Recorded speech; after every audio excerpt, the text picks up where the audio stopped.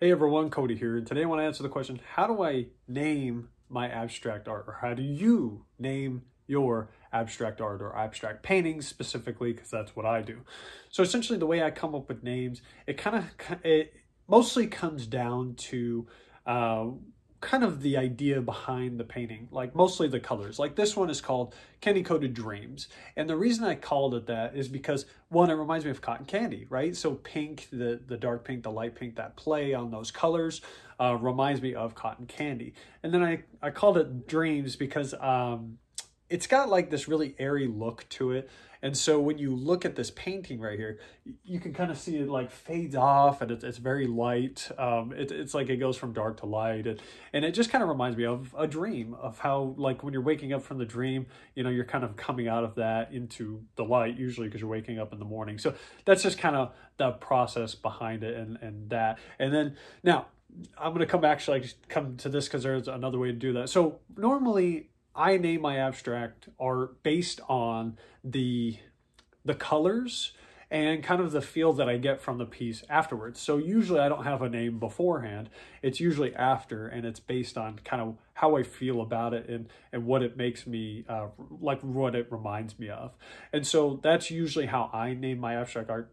But sometimes there is a specific reason. So a lot of the Pollock style paintings I've been doing recently, I've been kind of giving names that were kind of Pollock-esque as kind of an homage to him. So like if you look at one of my videos where I did a Pollock style painting, it was called Number 322. And that was just kind of a play on Pollock's work, because he always named it like number 1 and then the date, or number 1A or something like that. You know, he stopped giving them real names.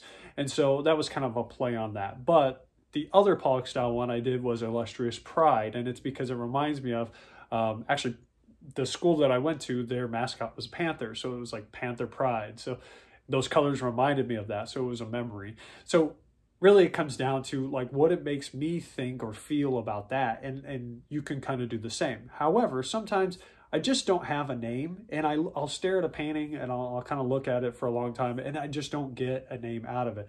At that point, I do just kind of make up a name. I'm not gonna lie, you know, there's no sophistication behind it. This painting right here, I'm actually gonna move this bad boy. So this looks like it sat up against it. There's a little bit of white, but I'll be able to wipe it off. This piece right here is called Volatile Courage. And essentially I just came up with that name because it looks volatile, right? But courage just sounds kind of cool. Honestly, I came up with the name just because it was just an interesting name. So sometimes I don't come up with an actual name because I'll stare at a painting and I just don't get anything from it, and I just don't feel anything when I'm making it. So I'll just give it a name that is just kind of abstract. So there are ways that you can kind of come up with these names. There's actually abstract generator, like name generators online. So you can actually just look that up on Google, abstract name generator, and it will just give you a name. So that's, you know, a fun way to just kind of come up with a name for the abstract if you don't have one. But generally I will try to make one based on the piece itself, because they do matter. But if I can't, then I'll just kind of make something that I think sounds cool and kind of fits the piece. And that's it. So that's how I name my abstract art. You know, I've actually gotten people asking me how I come up with the names, so I figured I'd just answer that question real quick. So anyway, that's it for the video. If you like the video, please let me know. If you don't, that's fine. You can thumbs down it. It's not going to hurt my feelings.